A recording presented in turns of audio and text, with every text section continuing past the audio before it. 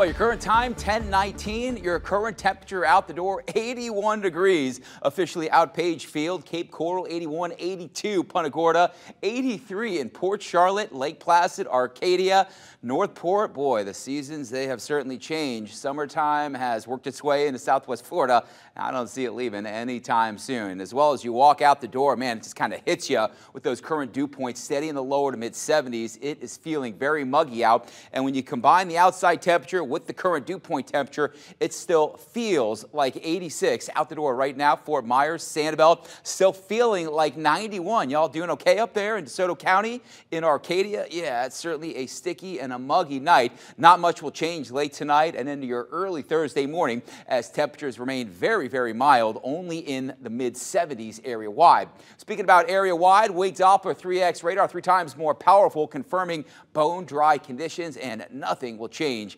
overnight and into the start of your early tomorrow.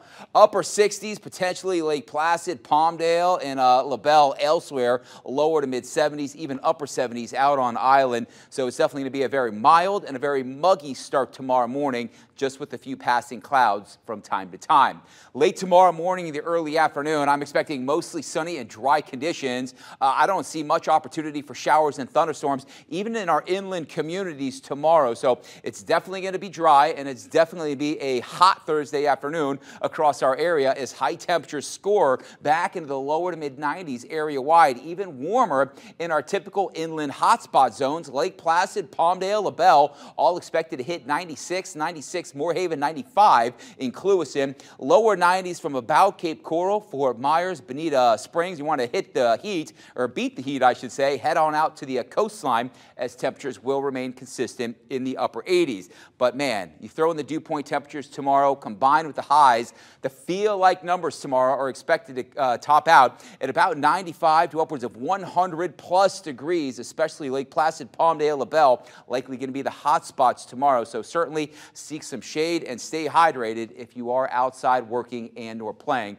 for your tomorrow time frame. Higher dew points remain in the forecast through Saturday before actually a very weak and dry cold front will slide through the area just in time for Mother's Day on Sunday. We're going to get a quick shot of some dry air, so it'll be feeling not all that bad on Sunday. It's going to only feel like 90, but man, it's going to be feeling upper 90s and low 100s through Saturday, and then that quick little shot of dry air Mother's Day and into Monday. It doesn't last long. As you can see, those feel-like numbers likely return to the lower 100s. Here's that little shot of dry air following that weak frontal boundary. It doesn't last long as it works its way back to the north, allowing another round of very humid conditions to return early to mid portions of next work week. High temperatures remain steady in the lower 90s each and every day over the next 7 to 10 days.